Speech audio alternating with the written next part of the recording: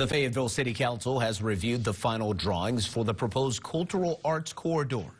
The project involves turning the Walton Arts Center parking lot into a civic space and adding a nature attraction next to the Fayetteville Public Library.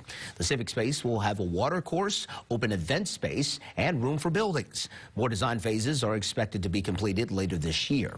The art corridors has a price tag of about $31.7 million that voters will decide at the polls through a bond issue to pay for it. That's on April 9th.